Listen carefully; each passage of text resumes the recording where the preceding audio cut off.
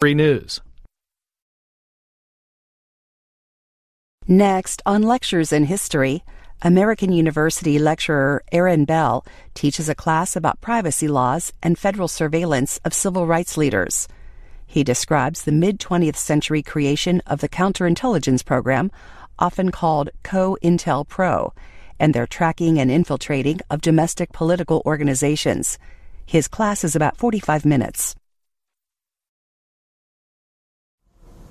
Well, welcome to class, everybody. Today we're going to talk about history of government surveillance. And the sort of central question I want to think about today is, can intelligence agencies operate in a democratic society and be successful in protecting the government and its citizens while also upholding those same citizens' rights, right? Especially the right to dissent. In other words, are liberty and security compatible? No doubt, there is a need for intelligence communities to operate, right? Threats exist from foreign and domestic sources. Those threats are real. They've been real throughout U.S. history, and they can come from across the political spectrum. But for over a century, in addition to taking action against real threats to the lives of American citizens, bureaus and agencies within the United States government have surveilled those who have expressed what the Cato Institute describes as, quote, strong political views that run counter to the prevailing government political paradigm. This challenges the notion often expressed by those who support a surveillance state of some sort, that if you have nothing to hide, you have nothing to fear. And I'll want to come back to that later on in our class discussion. Now, maybe you really adhere to that view. Maybe you have kind of on the fence about it. Maybe you firmly reject it. That's fine. We'll have an opportunity to discuss that later. But the history of abuses in domestic surveillance in this country necessitates that discussion, because the same tools that can be used to protect citizens in a democratic society, again, from legitimate threats, can also be turned against those same citizens for less noble and even nefarious reasons.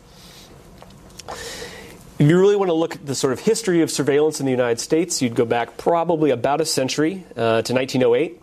Teddy Roosevelt's Attorney General creates a special squad of investigators to work on behalf of the Department of Justice. Becomes known as the Bureau of Investigation, and then by the 1930s, the Federal Bureau of Investigation, the FBI. The FBI's own history, if you go on their website, they have a pretty long narrative description of their history, and they link the creation of an FBI to the progressive movement that is really active at that period of time, at the turn of the century. Right? The progressive movement, it's sort of the belief that undergirds it is that the federal government must intervene to foster justice in an industrial society. Right? It's a response to the sort of labor unrest that we've talked about in previous classes and everything that went along, right, that inspired that, the terrible kind of working conditions and so forth. So the progressive movement inspires things, for example, like the FDA, right, to ensure that the food you're getting is that right has labels and what you're eating is actually what you think you're eating. Right? It'll eventually lead to things like child labor laws, but it will also then create this sort of nationwide law enforcement body that is able to keep tabs on criminals throughout the country. It did not exist prior to this period in time. The FBI's history explains, again, this creation based on the need for a professional law enforcement agency in the face of labor conflict, a rise in violent crime and corruption, both in politics and in big business. All of that, accompanying urbanization and industrialization at the turn of the century. As well as national security concerns, particularly regarding anarchism, right, what the FBI on its own description describes as the first modern-day terrorists, as well as threats of wartime subversion and espionage, which we talked about the other week when we talked about free speech. In 1909, the FBI makes its first efforts to infiltrate political organizations, beginning with the Socialist Party of America. By the mid-1910s, they're investigating anti-militarist and anti-enlistment groups. And over the years, the FBI will spy on a variety of organizations, including the American Civil Liberties Union, the Evangelical American Council of Churches, the American Jewish Congress, the Nationwide Labor Federation, the AFL-CIO, the National Association for the Advancement of Colored People, the Ethical Society of Philadelphia, the New Orleans Women's Center, the American Friends Service Committee, which is a Quaker social justice organization, the Women's Peace Movement, led by Jane Addams, pro-labor, anti-war folk singers like Pete Seeger, et cetera, et cetera. And sometimes these people and organizations are investigated for decades. These are not violent revolutionary threats, right, but rather political dissidents who oppose certain aspects of U.S. government policy and perhaps even the particular form of government that we have. But they do so through pacific means, ostensibly protected under the Constitution, though, as we noted in our class on free speech, not so much right at the turn of the century when anarchist and leftist thought is strictly policed. Political spying will begin right around 1908, 1909, and will run until about 1924, and then will stop for about a decade. And the impetus to stop it is what's known as the First Red Scare. Immediately after the First World War comes to an end, right, November of 1918. That following year, November 1919, sees a number of actions that will raise a lot of concerns about government surveillance. The Seattle General Strike in the early part of 1919, right, shuts down that city. Tens of thousands of workers go on strike across industries. In the spring of 1919, a bomb plot is broken up. And then there's a wave of bombings in the summer, anarchist bombings targeting prominent people, including the Attorney General, Alexander Palmer. His house is down on about R, and right before you get to the kind of main circle there, where R hits Massachusetts. I realized at some point that was his house, and I've been driving by it for years. It's super weird. The Bureau of Investigation creates this thing called the Radical Division to sort of deal with this resurgence of anarchism, headed by a young agent named J. Edgar Hoover. It compiles files on roughly 200,000 individuals. The Bureau then uses those files are then used to round up several thousand suspected radicals in a series of raids in 1919 and 1920 that occur in at least 40 cities across the United States. Some of the people rounded up are well-known prominent radicals. The anarchist Emma Goldman, who is a Russian immigrant to the United States. Other people are arrested simply because they appeared foreign, were members of a labor union, and so forth. Many of those arrested were held incommunicado for months, no access to lawyers, no access to their families, and 249 resident aliens are put on a boat and deported to Russia at the end of 1919 because of their alleged anarchist and syndicalist beliefs. There is a tremendous political backlash against this, in particular because, right, many of these people who are rounded up, again, they are not engaged in radical, violent behavior. They instead are political dissidents. Now, maybe they hold very radical views, but right, nonetheless, right, they have not exactly engaged in anything. And some of them are simply, right, immigrants, immigrants from Russia, immigrants from Southern and Eastern Europe. So the political backlash against this brings the FBI's political spying to a temporary halt. This is made especially palatable to those who are in power and may have been inclined to support this kind of roundup at first, in part because of new immigration quotas that are put in place in 1924. These quotas restrict immigrants from Southern and Central Europe, totally shut down immigration from East Asia, which we'll talk about next week in the context of talking about Japanese-American internment. 1929 sees the end of a 10-year-long intelligence gathering program run by an organization known as the Black Chamber, because they have picked a more nefarious name. This is made up of people from the State Department and Army intelligence. Essentially for 10 years, starting in 1919 and running until 1929, U.S. telegraph companies like Western Union had provided the Black Chamber with incoming and outgoing cable traffic. This is shut down by President Hoover's incoming Secretary of State, Henry Stimson, right, not to be confused with J. Edgar Hoover. Stimson specifically opposes spying on the U.S.'s diplomatic allies, not necessarily spying in general, but spying on the U.S.'s diplomatic allies, saying very famously, gentlemen don't read each other's mail. There's also a Supreme Court case at the end of the 1920s that deals with wiretapping and weighing whether or not tapping into someone's phone conversation, you have to imagine this is right early on in this period where there are phones, does that violate the Fourth Amendment? Here's what the Fourth Amendment says. The right of the people to be secure in their persons, houses, papers, and effects against unreasonable searches and seizures shall not be violated, and no warrants shall issue, but upon probable cause, supported by oath or affirmation, and particularly describing the place to be searched and the persons or things to be seized. William Howard Taft, right, formerly President of the United States, then joins the Supreme Court. He speaks for the court's decision to basically rule against the notion that wiretapping violates the Fourth Amendment. The court essentially approves this, and that approval will last for roughly 40 years. Here's what he says. Again, this is in favor of ruling in favor of wiretaps, claiming they don't violate the Fourth Amendment. Congress may, of course, protect the secrecy of telephone messages by making them, when intercepted, inadmissible in evidence in federal criminal trials by direct legislation. Right? If Congress wants to rule on this, they can. And thus depart from the common law of evidence. But the courts may not adopt such a policy by attributing an enlarged and unusual meaning to the Fourth Amendment. The reasonable view is that one who installs in his house a telephone instrument with connecting wires intends to project his voice to those quite outside, and that the wires beyond his house and messages while passing over them are not within the protection of the Fourth Amendment. Those who intercepted the projected voices were not in the house of either party to the conversation. Neither the cases we have cited nor any of the many federal decisions brought to our attention hold the Fourth Amendment to have been violated as against a defendant unless there has been an official search and seizure of his person, or such a seizure of his papers or his tangible material effects, or an actual physical invasion of his house for the purpose of making a seizure.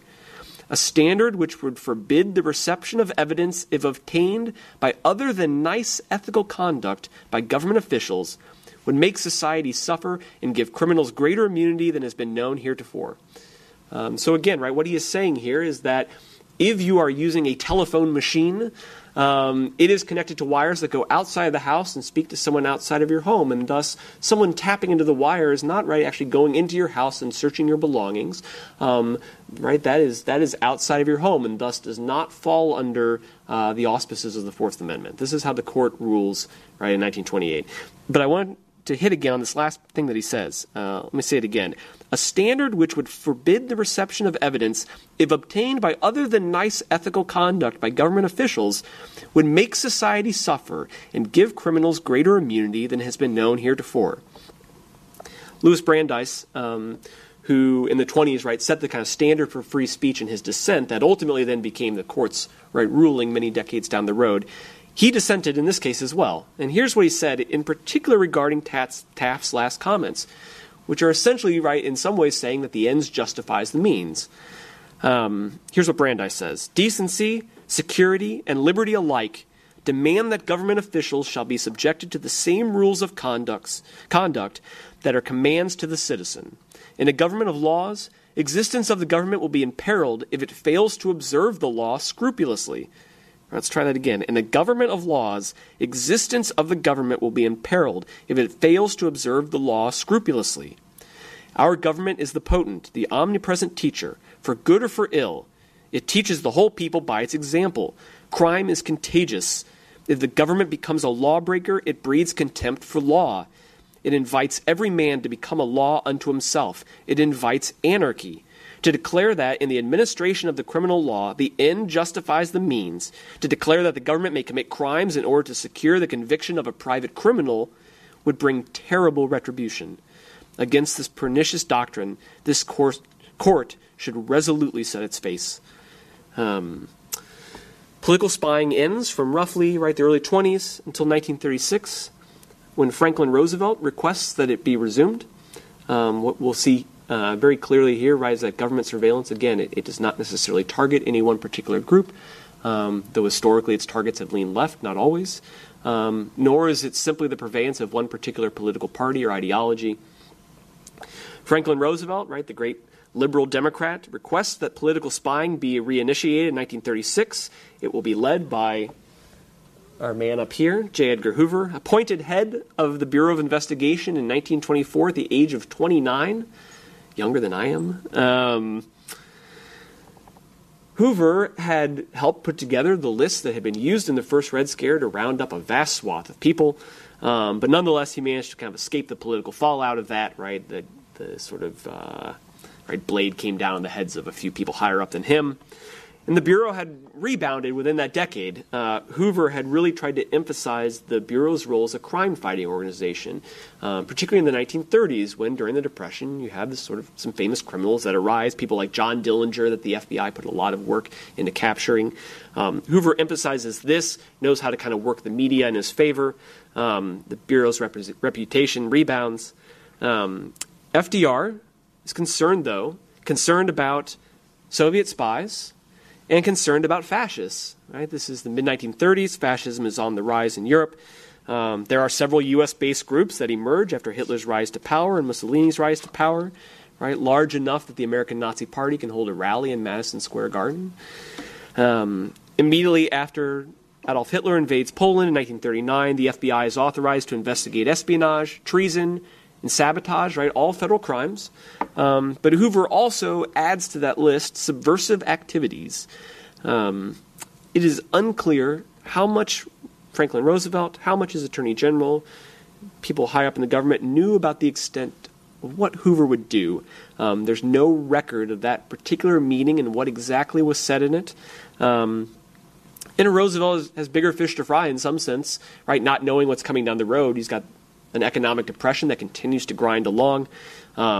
He will ultimately have the war to deal with, but even prior to the United States century, right, that is like the looming specter of a renewed war in Europe. But there's no sense that FDR opposed Hoover's intel work either. Hoover renews this. His renewal of investigative activities is authorized outside the courts. He discourages Roosevelt's administration from going to Congress to get legislative approval because he's sure he won't get it. Congress had actually been very suspicious of the Bureau of Investigation even being created in the first place, concerned about creating a secret state police force. Right? Hoover warns FDR that haters will twist the truth, and so FDR proves political spying, the resumption of political spying without congressional approval. FDR supports Hoover's suggestion, which ultimately does not come to pass, to have every person in America fingerprinted. That was the newest technology at the moment. When the ACLU complains in 1936 about surveillance of pacifist groups, right, groups that don't want to go to war in Europe or trying to ensure that the United States does not become involved in anything that's about to happen over there, FDR responds in writing that he sees nothing wrong with investigating groups that spread, quote, false information and engage in, quote, false teachings. Worth noting, his house had been bombed in 1919, and that certainly may have colored his views of political dissidents. Moreover, FDR has Hoover look into political opponents as well. In particular, he has the FBI investigate several senators and several prominent public figures, including Charles Lindbergh, all of whom oppose any intervention in Europe. Hoover learns from this experience that he can curry favor and gain leverage by digging into any president's enemies, right, or perceived enemies.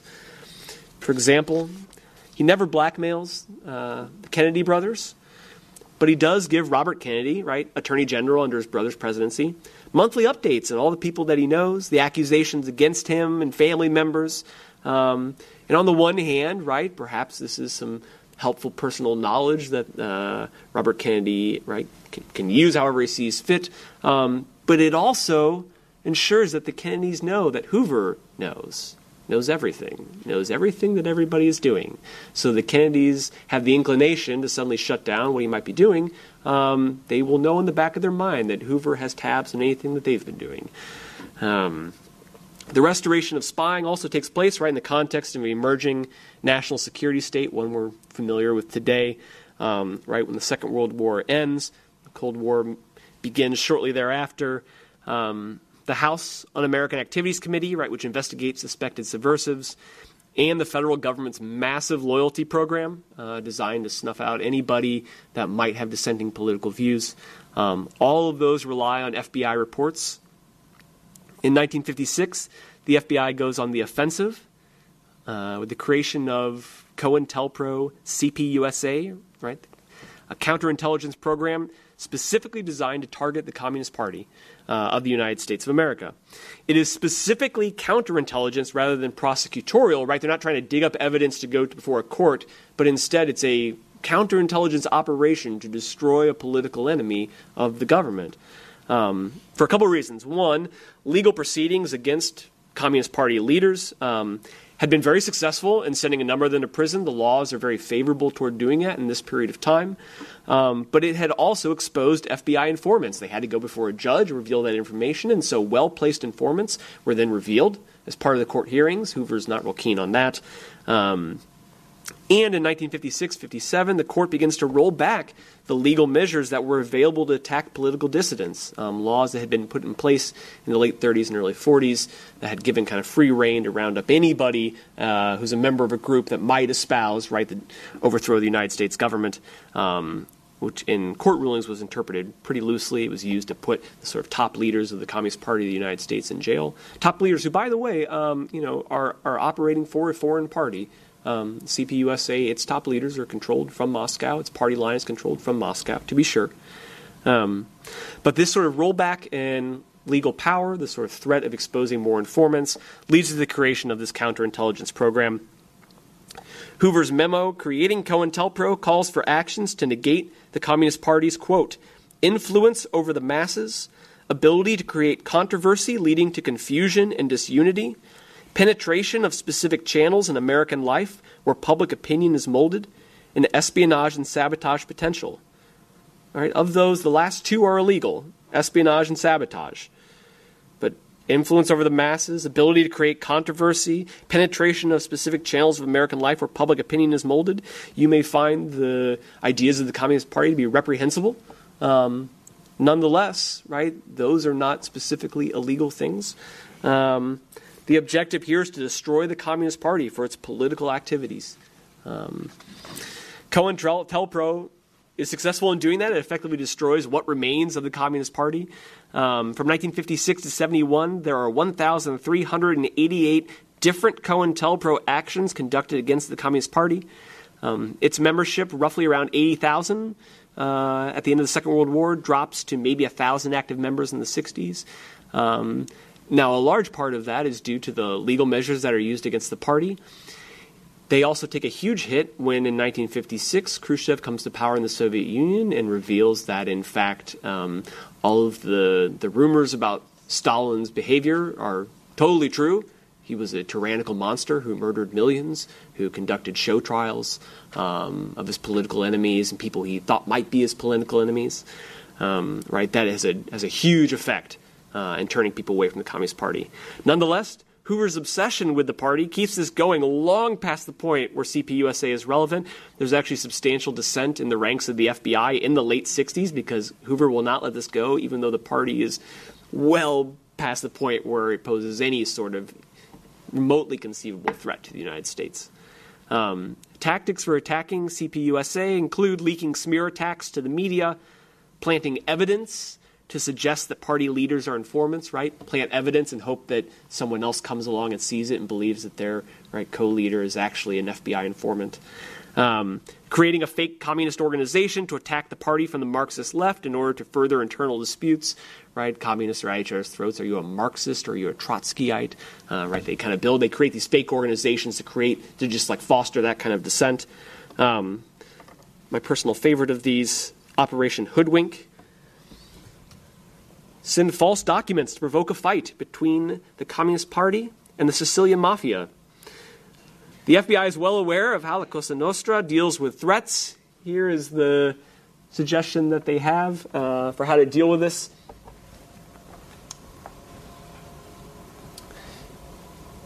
Let's see.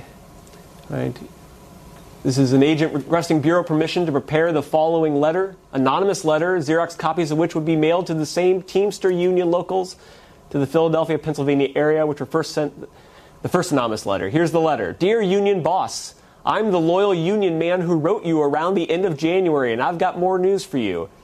You'll remember that I told you then that I heard from my commie brother-in-law that the leaders of his party had been in Moscow, and among the instructions they came back with was to try to get rid of the hoodlums and truck and dock unions in this country. Well, I was talking with my brother-in-law a few nights ago, and he asked me how things were going at my Teamster local, and I said, okay. He told me he knew that there were a lot of gangsters in my union, but he said things would be changing for the best shortly. He told me that in February, some of the leaders of his party were in Hungary meeting party people from other countries, and it came up again about how his party is going to clean up the gangster-controlled unions in the United States. I told him he was all wet, but I didn't use those words. I'm afraid these commies mean business, so watch out. Thanks for the free use of a copy machine. I can get the word around about this. Right. In other words, here's an anonymous fake letter that the FBI is going to send, suggesting that, right, the Communist International will be targeting the Sicilian Mafia, which, right, is involved in things like the Teamsters Union. This is a lie. Here's what the FBI says right internally. With respect to the above letter, it is a fact that 3 leaders of the Communist Party USA were in Budapest, Hungary in February and March 1968 to attend an international consultative meeting of communist and workers' parties, and accounts of their scheduled attendance appeared in newspaper articles. 2 of these 3 leaders have since returned to the United States. However, the information in the letter that in Hungary it came up again about how his party is going to clean up the gangsters has no basis in fact. A few typing errors would also be inserted into this letter. Should the Bureau approve this letter for anonymous mailing, it will be typed on commercial stationery, updated, and Xerox copies of this letter will be made on blah, blah, blah, blah, blah, right, and sent out. This is all a plot, right? Create dissent. I mean, the FBI knows what the Sicilian Mafia does if they believe someone's coming after them, right? The effort here is to provoke the Mafia to retaliate violently against members of the CPUSA. Right, there's no evidence that this actually works, by the way, but it's not for lack of trying. COINTELPRO, CPUSA, is also used to attack non-Communist Party political opponents. For example, a Unitarian minister and members of his congregation who circulated a petition against the House Un-American Activities Committee, a city council campaign of a lawyer who defended people prosecuted under the Smith Act, right? Leaders of the Communist Party. When that lawyer runs for city council, the FBI attempts to smear him to sink his political campaign. This is not surveillance of violent threats. This is something different. The FBI will also then target the civil rights movement for African American rights in the years leading up to a formal COINTELPRO, which is COINTELPRO Black Liberation Movement, begun in 1967. The FBI began investigating the NAACP for communist links as early as 1941, finds nothing, nonetheless attempts to get the NAACP onto a list of subversive organizations in the 50s. Martin Luther King Jr. and the Southern Christian Leadership Conference are investigated for Communist Party links beginning in the late 1950s. Here are the things that prompt that. Martin Luther King Jr. gave a speech at the Highland Folk School, a social justice leadership training school accused of being a communist training center. Here's a billboard that floated around the South, right? Martin Luther King at Communist Training School. There he is. It's not a communist training school. Spoiler.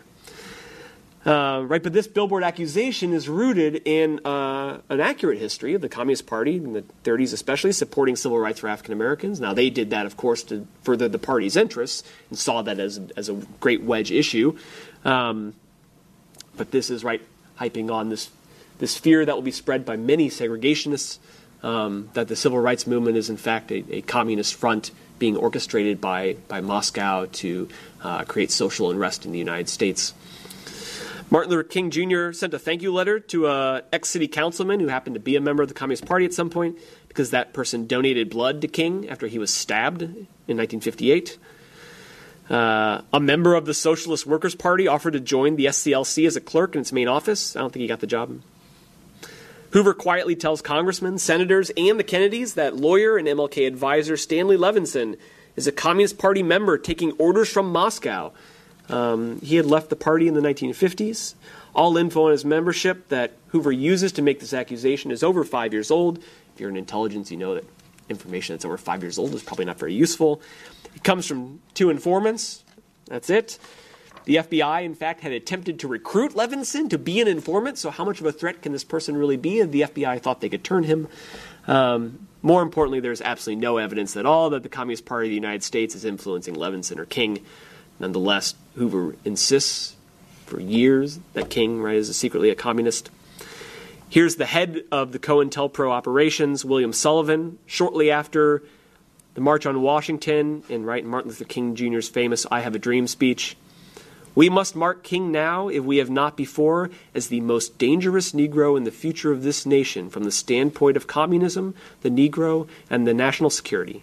It may be unrealistic to limit our actions to legalistic proofs that would stand up in court or before congressional committees. Robert Kennedy approves wiretaps of King's home and the SCLC offices in the fall of 1963 after the March on Washington. The FBI will also tap King's hotel rooms, which Kennedy's maybe did not know about, unclear. In 1964, the FBI then goes after King by feeding tips to the press about his alleged communist ties and sexual proclivities, encourages the IRS to harass him and the SCLC. They find nothing untoward. Shortly after he is named the Nobel Prize winner in October of 1964, the FBI compiles a composite tape from King's hotel rooms of extramarital sexual encounters. The idea here is they send one tape to make it sound as though King is having an extramarital affair with several women in this hotel room. It's just a composite of several different incidents in which this happened. They send this tape to King anonymously with a letter. And jump around a little bit in this. King, in view of your low-grade... This is from the FBI.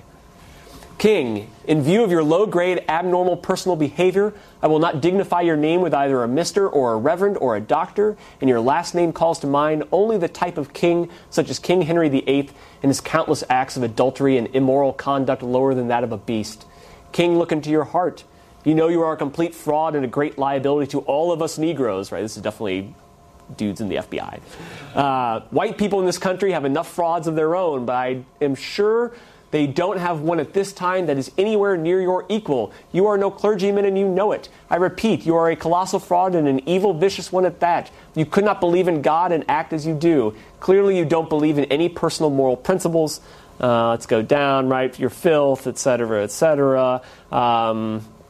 Right? It is all there on the record, your sexual orgies. Listen to yourself, you filthy abnormal animal. You are on the record. You have been on the record. All your adulterous acts, etc., etc. The American public, the church organizations that have been helping Protestant, Catholic, and Jews will know you for what you are, an evil, abnormal beast. So will others who have backed you. You are done. King, there is only one thing left for you to do. You know what it is. You have just 34 days in which to do. This exact number has been selected for a specific reason. It has definite practical significance.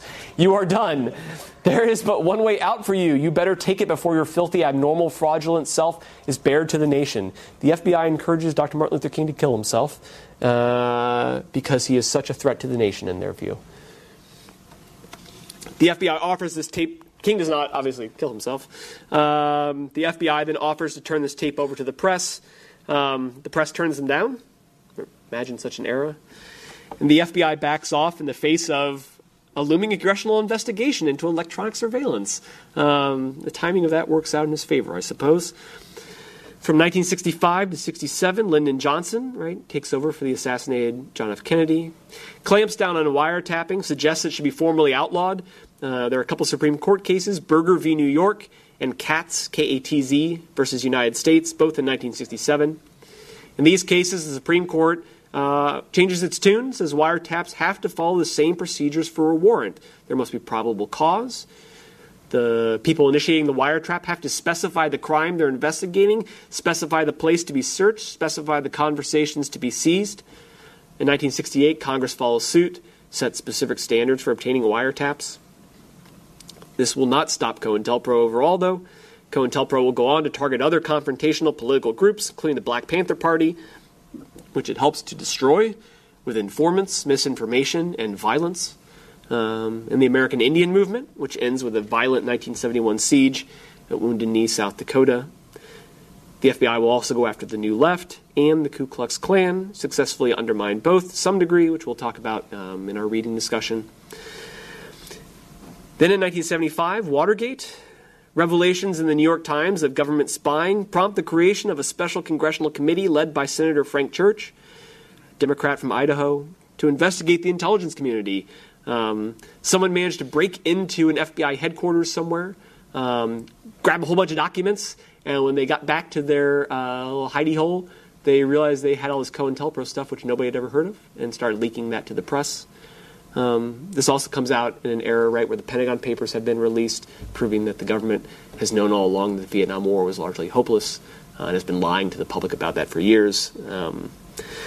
There had basically been no major effort at intelligence reform prior to this, despite rumors that the FBI had databanks of U.S. citizens, had used information on members of Congress as blackmail for budgets and policies, and the occasional public screw-up, like the Bay of Pigs invasion, right, supported by the CIA. There are oversight committees in each chamber's Armed Services and Appropriations Committee, but they have clearly done nothing.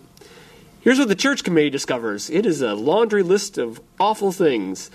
Turns out the FBI had files on over 1 million Americans and investigated 500,000 of them from 1960 to 74, people who were suspected of subversion.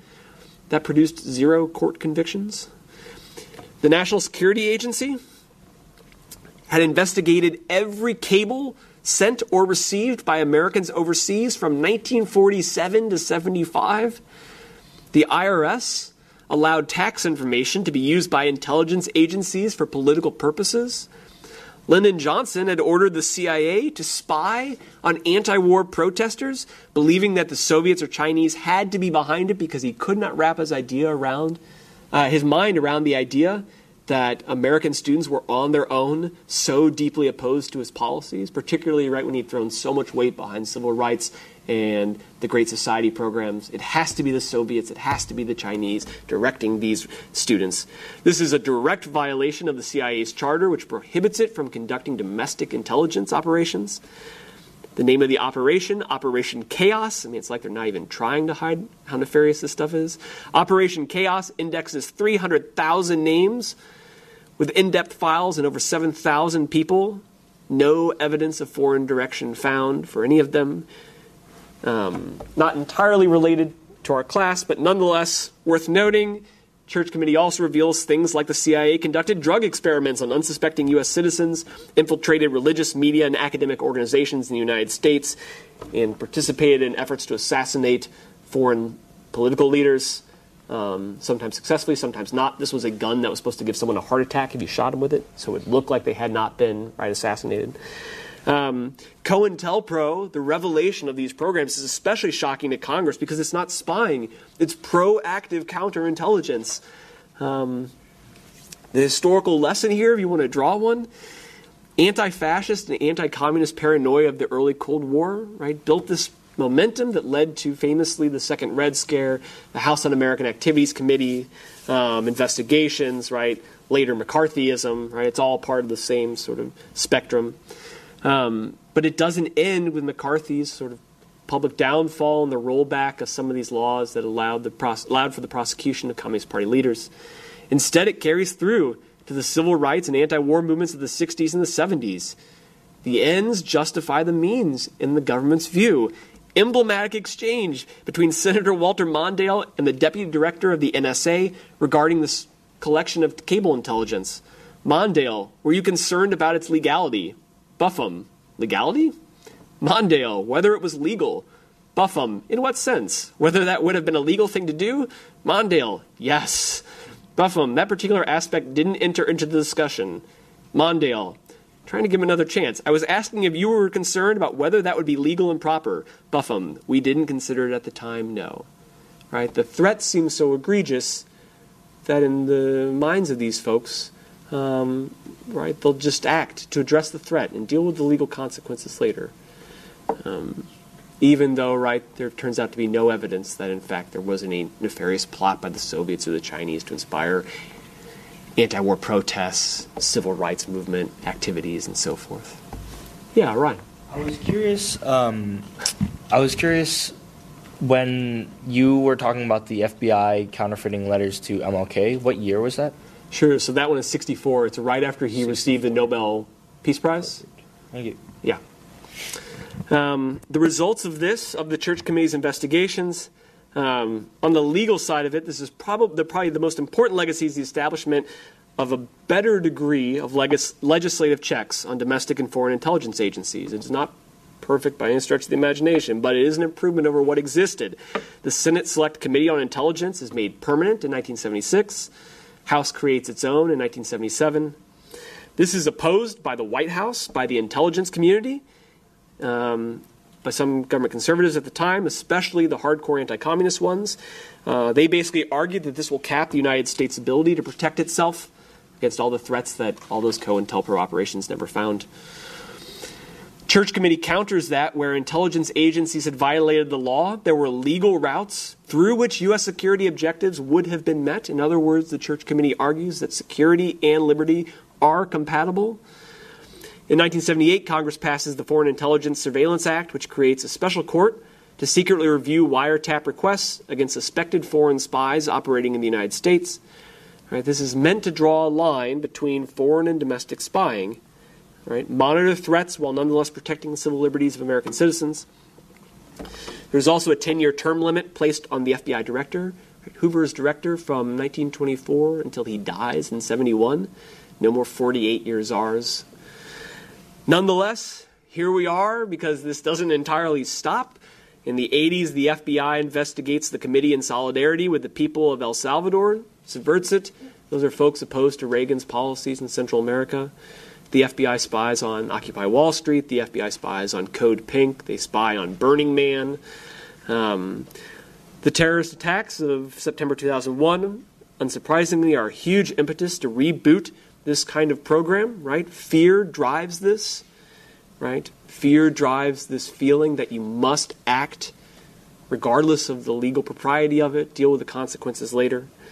The NSA, after September 11th, begins collecting the metadata of every phone call made in the United States, right, from major carriers, which is just like, who did you call? How long did you call them? What time? What date? Phone conversations, the actual transcripts, so long as someone is outside of the United States or involved in international terrorism, as far as the FISA court is concerned. Internet communications, now ostensibly, they're only supposed to be allowed to do this so long as one person is outside the United States, but inevitably, of course, domestic communications are collected too because you can't sort out, there's no automatic way to sort out foreign and domestic internet traffic. That's the world that we live in. It's all interconnected. And what do you do when Apple servers are in Ireland, for example, right? The NSA stuff is first reported in 2005, 2006, confirmed years later with the revelation of the Snowden documents. There was a review of this broad data collection under George W. Bush when revelations come out about the NSA's illegal wiretapping. Department of Justice determined it's illegal, and Bush decided to re-up it anyway, and only the threatened resignation of then FBI Director Robert Mueller and Acting Attorney General James Comey keeps him from doing so, but the FISA court then just goes ahead and approves it. Now it's legal. If you want to look at the sort of cultural legacy of this, the Church Committee comes at a time when people's suspicion of the government is through the roof. Americans will never trust the government again.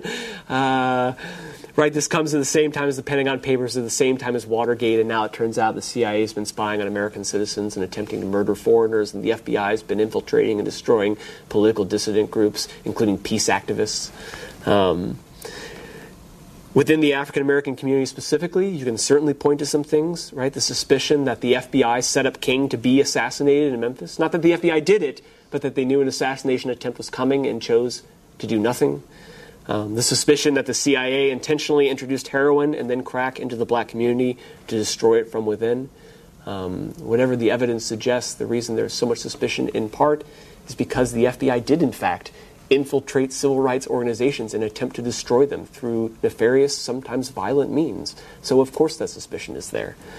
And yet, how uncomfortable and suspicious are we when we carry tracking devices everywhere we go that always knows where you are? Soon this will be scanning your face. We want police to wear body cameras. Those cameras can be used to film our private residences. Taser, right? The company, Taser. Taser is like Kleenex, right? It's actually a company. Taser is developing software so that police body cameras will soon have facial recognition software. So you'll scan your face here, and then police, as you walk down the street, see you, will know who you are. We use these. This tracks everywhere you've gone, every purchase you've made. You use a Metro card that tracks everywhere you've gone in the city. Fitness software that tracks how many steps you took, knows where all those steps were. Now, on the one hand, some of this is necessary. You want the police to be able to effectively police. Of course. It would be insane. This is loaded very much. This lecture is loaded very much in a direction that is like no surveillance. But of course, there is necessity for it. Violent actors do exist in the world. Crimes very much take place. Some of this is innocuous. It's good to track your health. I enjoy personally receiving coupons from my grocery store that's based on the purchases that I've made. It's a little weird to know that they know what bagels I like or what creamer I use. Nonetheless, it's awesome because that's then cheaper. But someone is tracking all that stuff. And that's sort of the flip side of this is, on the other hand, yes, some of this is innocuous. Yes, some of this is necessary and is actually advantageous to law enforcement. That keeps us safe. On the other hand, though, this requires faith in the person who's at the switch. And that person who's at the switch now may not be the person who's at the switch the next administration around or 10 years down the road. I distinctly remember listening to Bill Moyer's interview in 2007, 2008, when the NSA stuff was really in the media and being kicked around. And this conservative legal scholar who was deeply opposed to what the NSA had been doing made this point, and it was, if you support what the George Bush administration is doing as a necessary action to keep us safe from the threat of terrorism, and again, I don't know how old you guys were, not very old, but I distinctly remember how frightening that period was, when you just didn't quite know what was going on. I was a sophomore in college on September 11th, so I mean, I definitely remember that period. His argument was that, imagine, which then seemed the likely outcome, Hillary Clinton at the hands of that switch. Right? The Clintons were the great bugaboo of the right since the 90s when Bill Clinton was president. Hillary Clinton looked like she would be the presumptive nominee for the Democratic Party. And that was his argument, is you may support this now under George W. Bush, but then imagine Hillary Clinton having it. And you can expand this kind of thinking to other subjects as well. You might support, for example, the Obama administration's use of drones to target terrorists around the world, or suspected terrorists around the world. Right? You might think Obama has good judgment. This prevents U.S. troops from having to go and risking their lives. It's quick and easy. Okay, if you supported the Obama administration and its use of that, I imagine you may not have voted for the current president, but he has the use of the same tool. And if you do support the current president, the next president that comes down the line, perhaps, right, a more left-leaning Democratic candidate, who the heck knows what will happen, that person will have their hand on the switch. This is the thing to think about, right? It's easy in the moment to get sucked into the kind of the fear and the concerns that we have. They are not always unfounded. They are not always unreasonable. But keep in mind the long-term effects. Once the genie's out of the box, it's tough to get it back in. No president is going to willingly surrender a tremendous amount of power. Government agencies don't do that either. They just don't. That's not their nature. Do you subscribe to the notion that if you have nothing to hide, you have nothing to fear? We will talk about those issues in our class discussion next time. So thanks, everybody.